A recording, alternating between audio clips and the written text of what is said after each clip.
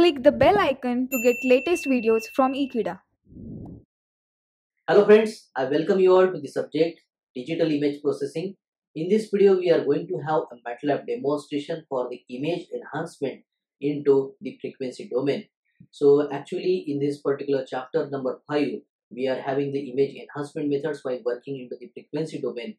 We have already gone through the understanding of Fourier Transform and what exactly the representation into the frequency domain is.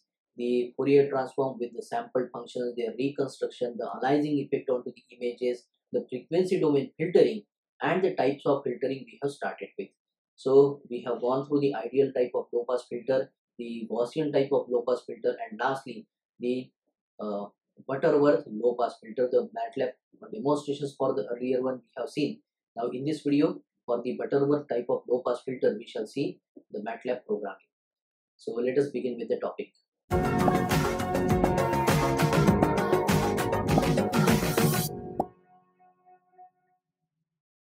So here we are provided the Matlab environment by the version R 2018B. So in this particular version, I take an untitled script here first of all for the programming purpose, mentioning the comment, the purpose of the program. So this is a program for Butterworth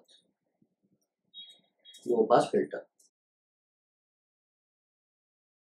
So we begin with clearing the screen, clearing the variables that are available here in the workspace from the earlier program, and closing all the unnecessary windows here. Now we want the image so that we can filter it by the Butterworth type of low pass filter. So we shall be using the keyword IM here and providing the input by the syntax IM read. Within the pair of parentheses and a pair of single quotes, I shall be naming it. Let us say, for example, we provide rise.png as the input that is available with us. So we terminate this sentence with the semicolon. Further, we shall be having the cutoff frequency denoted by FC. So this FC initially I make that is 10. Now the order is the second parameter available when we are working with the Butterworth filters. So n, let us say the order, it shall be equal to 1 here. Now we have the parameters as like C0, R0 we can represent, and here we can assign with the size of the input image. So input image represented by IM here. Now we want some more parameters denoted by CX. So it shall be having a round of C0 divided by 2, and here we have another parameter CY, that is a round of R0 divided by 2 again. Now we shall be working with the Fourier transform, the direct one. So I use the keyword, the variable name IMF that will hold. So the FFT shift here, and it shall be provided with the Fourier transform, the 2 dimensions. So here we have the command FFT2 and the input is the input image IM. Now we have the representation of transfer function by capital H. So initially it will be matrix of zeros and the dimensions shall be C0 and R0, similar to that of the image. Now we shall be using a pair of for loops. The first variable I shall range from 1 to that of the C0. Another for loop we can generate here. So this shall be having another parameter. It shall also range from 1 to R0. Now we can have the task performed for the variable D here, and the D shall be holding within the parentheses. I can mention this is I minus the variable Cx that we have defined, and it shall be squared here is the power 2 I mentioned.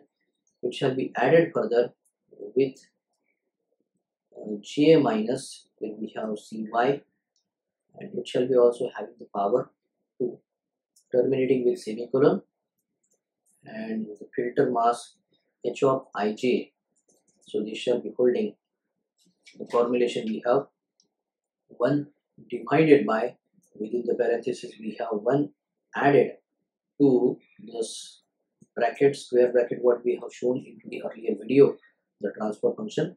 So here it will be t, that just now we have computed the summation of the squares. It shall be divided by the square of the fc here, so we can divide it twice and make it power twice n here. So we have the power here, so it shall be 2 into n here. N is the order of the filter here, so we keep it within the parenthesis and we end it with the semicolon. So here it is 1 divided by, inside the bracket we have this, so this can be again given within the parenthesis.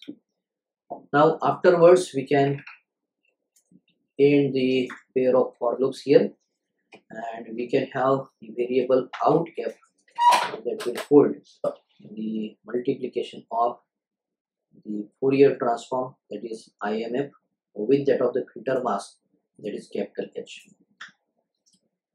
Now we require the final output, hence we use the keyword out here, and it shall be the absolute of, here we use the inverse Fourier transform IFFT2 command, and the input will be the variable just now we have, that is out cap here, terminating with semicolon.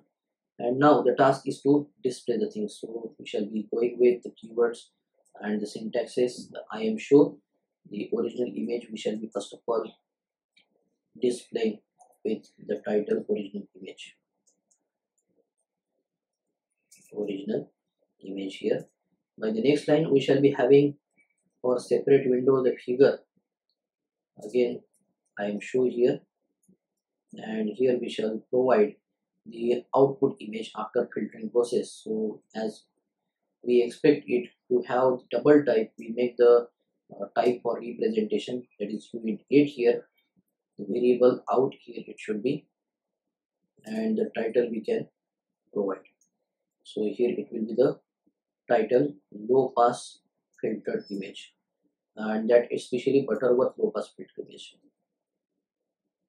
Butterworth low pass filtered image. So this much of script I save with the name program2. So .m will be the file extension. We have this generated into the current folder, and now we run this particular program. So you can see here the two windows have generated. This is the original image for the rise.png. Now the filtered image, here we have Butterworth low pass filtered image. So here we have applied the cutoff frequency of 10 and the order n is equal to 1. So I shall be first of all making you how the changes into the cutoff frequency will result into the variation into the output. So instead of 10, if we make 30 here, let us see the changes, saving the changes and running the program here. So as compared to, you can see here it is the original image, and here it is the low pass filtered image. As compared to that of having the cutoff frequency 10, see the smoothness has decreased here as we have increased the cutoff frequency. Now instead of 30, we can make it 50 as well, running the program. So this is the filtered image. We have some more improvement over the original one. Now we can make it 80 as well, saving it.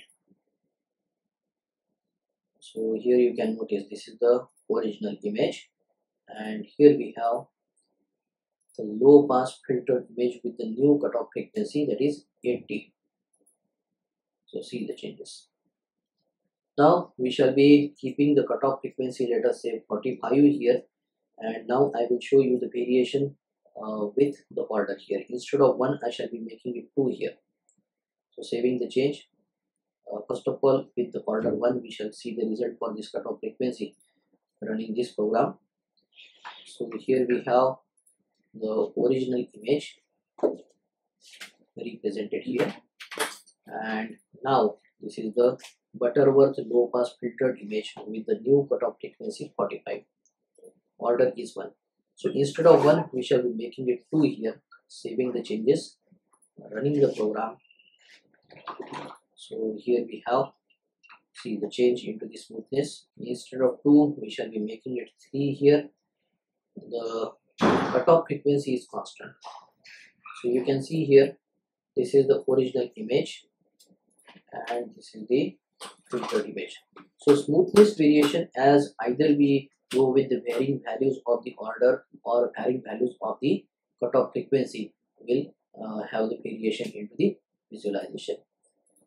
So here we have provided rise.png as the input image. I hope while working with the Butterworth low pass filters, you can get the proper understanding how exactly it works, and the smoothing over the input images can be made possible. So by the next lecture, we shall be having another type of technique intended to have image enhancement while working into the frequency domain. So if you like the topics like these and want some more details for digital image processing, you can subscribe to Ekeeda channel. Thank you.